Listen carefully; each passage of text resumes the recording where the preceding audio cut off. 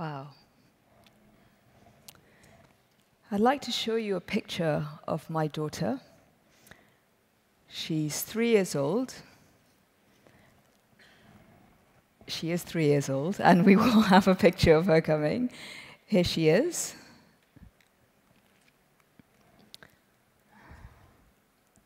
There she is. She's 3 years old, and she often thinks she's a triceratops. And I've been planning any future pregnancies that she might have years from now, decades from now, from the time before she was born. Now, this new idea that we should be planning our toddlers' babies while they're still babies, or better yet, while you're still pregnant with these babies, might be unsettling and disturbing to you. But it turns out that this might be one of the most profound ways that we can protect our children's future fertility and their future health. And not just their health, but their children's health. Now, I'll explain this in a bit, but I want you to first imagine a newborn baby. What do you think of? What do you see? Innocence, the future. Some of you might be thinking poopy, smelly diapers. I guarantee you what you're not thinking of is toxic waste dump. But you need to start thinking about those words in association with newborn babies, because human newborns are one of the most polluted species on the planet. That's one of the most profoundly depressing things that I found out when I was researching my film and app, Toxic Baby. The idea that our babies are depositories for hundreds, if not thousands, of chemicals. Let me show you some figures. In the United States, a study was done which found 287 chemicals present in umbilical cord blood samples. 180 of those are known to cause cancer in humans and animals. So for those of you who don't know, umbilical cord blood is the blood that is transferred from the mother to the baby in the womb while she's pregnant. So these babies are being born with 180 known carcinogens in their blood. The Netherlands did a similar study, and they found a very similar effect. Chemicals associated with disturbing and serious adult diseases and conditions already present in birth in these children. The tragedy in all of this, not one single sample turned up clean. There has never been an umbilical cord blood study done that has shown no toxic chemicals present. Imagine that, not one single study. And the people who manufacture these chemicals, the people who use these chemicals in their products will tell us that this isn't a big deal because chemicals occur in such low doses, it doesn't actually matter. It's based on a doctrine that is, the dose makes the poison. In my opinion, possibly responsible for one of the greatest miscarriages of modern-day science and biology. The dose makes the poison was partly responsible for unleashing thousands of chemicals into our environments, into our bodies, our soils, our water, our air. It was the map that was used to navigate a better living through chemistry, this modern-day plastic, pesticide-full lifestyle that we live. The problem with that map is that it's incorrect and outdated. Now, it's as outdated as the map that Christopher Columbus rejected when he set sail for the Americas, which is ironic because the gentleman who came up with this idea, the dose makes the poison, was born the year after Columbus first set foot on America's soil. Now, the idea that a 500-year-old doctrine should be responsible for helping to determine how much toxicity our children are exposed to feels kind of weird. I want to show you the guy. Here's an image of who I call the grumpy dude, who is known to science as Paracelsus, came up with this idea. Now, he was a great thinker of his time. And the idea that the dose makes the poison probably makes sense to a lot of people. Let me explain a little bit more about that. It's the idea that big doses have big effects, small doses have low to no effects. So it's the idea that perhaps if you have a thumbful of brandy, you might feel warm and fuzzy. You drink the whole bottle, you'll probably fall over. The problem is that toxic chemicals don't seem to behave in that kind of way. Low amounts, low doses of toxic chemicals have the ability to interfere with the human body. It has the ability to interfere with the way that hormones in the body are regulated, the way that hormones express themselves.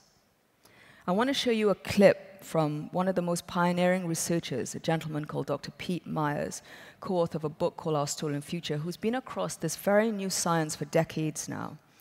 Here he describes how important hormones are to the expression of genes in a baby. The reason why this is important is because hormones are responsible for controlling the way the genes are being turned on and off, particularly during development. During the time that the fetus is growing from that tiny embryo to birth and beyond into childhood. Hormones are the control system for making sure genes are being turned on and off at the right time in development. When it happens at the wrong time, then you set the fetus off on a course of development that could cause problems. If the genes to make sure the hand has 5 fingers aren't acting in the right way at the right time, it may have 3, it may have none. This issue of genes being turned on and off at the right time in development is the most central challenge to ensuring that your baby is healthy. So chemicals that have the ability to disrupt the way that hormones function are called endocrine disruptors. And when you interfere with a hormone like testosterone, the effects can be very blatant and pretty profound. If you expose a mother rat to a chemical like phthalates, for example, her pups will be born with penises like this. And for those of you who don't spend much time looking at rats' penises, these are not normal penises. They're deformed. And now these phthalates, these plasticizers in vinyl and PVC, are amongst several chemicals known to disrupt the testosterone function. Interesting thing is, this condition, hypospadias, is also widely seen in newborn boys, along with a condition called cryptorchidism, where the testes have not descended into the scrotum at birth. I want to show you what that looks like. You will see that the urethra through which a male would urinate, in these cases, one is not at the tip, it's on the shaft, the other one seems to be part of the testicles. That is not normal. I think we can all agree that that's not normal. And I'm going to show you some images. They are extraordinarily graphic. If you are of a delicate constitution, you might want to look away. You've been warned. The treatment for this is incredibly invasive and painful surgery.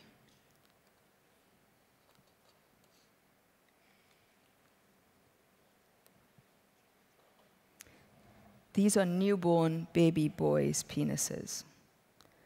Gentlemen of the audience, the penis is in peril. And not just the penis, balls, sperm, all the other aspects of the male reproductive tract is in danger here. Now, before you all rise up en masse, rush out the door, down to the European Union, down the road, and claim, why is this happening? We'll get to the European Union in a second.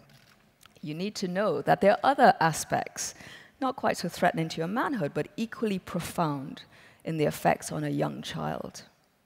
The pioneering researcher Bruce Lanphier and his team just released a video that looked at how very low levels of chemicals have the ability to affect the human brain in children. Low amounts of chemicals. Now, if you get a chance to watch this video, you should check it out. You can get it online. But I'm going to show you a small clip of it, and it's called Little Things Matter. What Bruce has done is and his team, they've used marbles as an analogy for 1 parts per billion, which is an infinitesimally small amount. That's like taking 2 tablespoons of sugar and dropping it into an Olympic-sized swimming pool. Those are the minute amounts that are shown to have profound effects on the brain. Now, the interesting thing is the people who make these things know that because pharmaceutical chemicals, pharmaceutical drugs, have the same ability to act at such low concentrations. Bruce and his team find the same effect with, they talk about how Ritalin, the drug used for ADHD and hyperactivity in children, has the same effect in those low-dose concentrations as the amounts that are found for a chemical like lead, for example. Tiny doses do make a difference. Now, when you see that chemicals can behave like drugs, they act like drugs, and they're effective in the same amounts, same concentrations as drugs, it makes you ask this question. It made me ask this question, which is, if chemicals behave like drugs, why aren't they regulated like drugs? Which leads me back to the European Union. Now, the European Union did an incredible, amazing thing when they brought in the REACH legislation not so long ago, starting to look at regulating toxic chemicals much further ahead than what the Americans are doing or trying to do. But the European Union has become a little bit stuck when it comes to endocrine disruptors. The committee that's in charge of dealing with endocrine disruptors, regulating them, defining what they are, should have at least been on the way to this process a year ago. They should have had at least a definition. A year later, we're still waiting. The science for this is very clear. Very clear. There are thousands of studies that have shown these effects. The politics of this, however, are very hazy. You could imagine there's a lot of money at stake. So while the European Union ums and ahs and tries to work out what they can do and what they should do and what's the right thing to do, parents like myself are left trying to be chemists, biologists, geneticists, doctors, trying to regulate our children's own toxicity. And that's incredibly unfair. I shouldn't have to be thinking about my future great-grandchildren while I'm pregnant with my child. That's an incredibly unfair position to put anyone in, the knowledge that I'm responsible for my children's toxic chemical exposure. So I ask you today to think about this question. I ask the European Union and its committees that look at regulating these chemicals to ask this one question, which is this. This is the idea about fetuses and chemicals.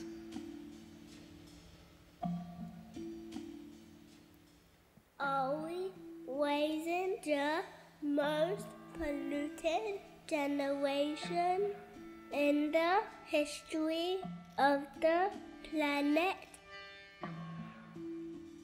Is it okay to have polluted babies, knowing what the consequences for those pollution levels are? Thank you.